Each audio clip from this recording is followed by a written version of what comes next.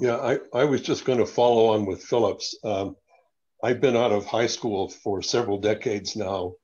And during that entire time, I maintained the only thing useful I learned in high school was typing. Every other course I took, I would have learned on my own at university or in my extra reading. And I had the experience a number of years ago of finding some colleagues who were two-finger typists and were monopolizing the limited keyboards that we had in our research group. And I convinced them that they really did need to go to typing school, and they did. And they learned how to type with all 10 fingers. It's a really important skill. My own daughter learned to type at the age of about 4 and 5 on a small workstation, and she now types at a very low error rate at close to 100 words a minute. She's also a classical pianist, but so she has a great deal of finger flexibility, but it is an important skill. I also fully agree with Philip that it's really important for your productivity to use the same kind of editing everywhere. I had the experience a number of years ago of reviewing a book for an author that I'd been in communication with, and we decided that what I would do was to take his PDF file and use Adobe Acrobat, which had the ability to click at a point in the document, it would pop up a little box and you could type in remarks. And so instead of writing marginal notes and scanning the text back in again, I sent these marginal notes. And it had the nice feature that you could extract the notes themselves and send them in an email attachment, and he could then load them back in again. And that was certainly useful from his point of view, and it made it easy to see where my comments were rather than saying page 23, line 17. But it was so painful to get the text into those little boxes because the editing was just so crippled. In an editor like Emacs that I routinely use, if I have long technical words in a document, I've for decades have been in the habit of typing the first 2 or 3 characters followed by escape slash, which is Emacs's auto-completion. And it starts searching at the current point in the current buffer in both directions. If it doesn't find an expansion, it moves into the other buffers I happen to have open, one of which might be a spelling dictionary, for example. And it fills in the word.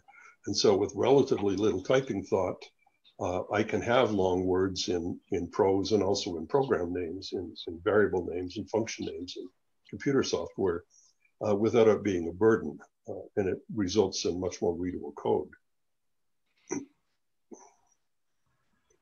So I think it is important to learn one's tools, and probably the text editor is the most important tool to use on a computer, even before you start learning to use a web browser.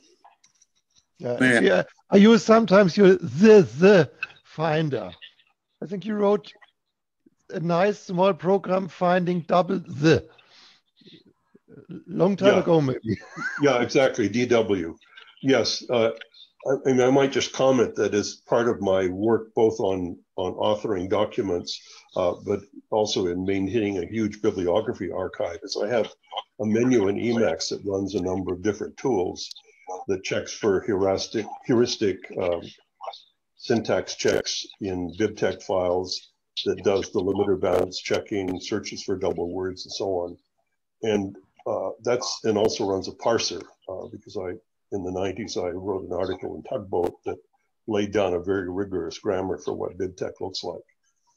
And that's been enormously useful because I can pretty much guarantee that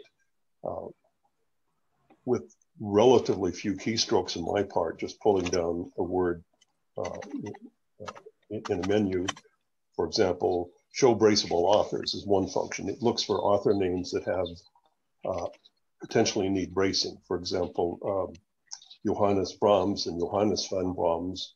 If the fan is with a lowercase v, BibTeX doesn't need bracing, but if it begins with an uppercase v, it does. And so a human really has to look at that and decide which of the forms is needed. And Emacs can find those very, very quickly. It's just an instant of display. And so that's been very helpful in keeping the errors down in the bibliography archives, and it just saves a lot of work. So things I do routinely,